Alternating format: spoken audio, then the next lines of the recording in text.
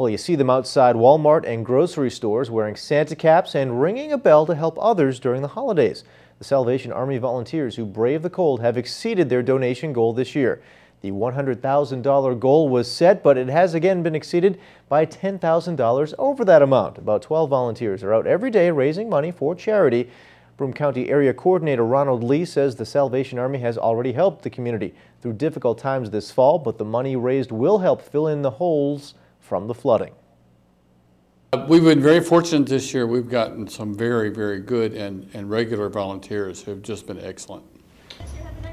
The Salvation Army held its annual Christmas dinner on Washington Street in Binghamton earlier tonight. They've been hosting the dinner for 50 years.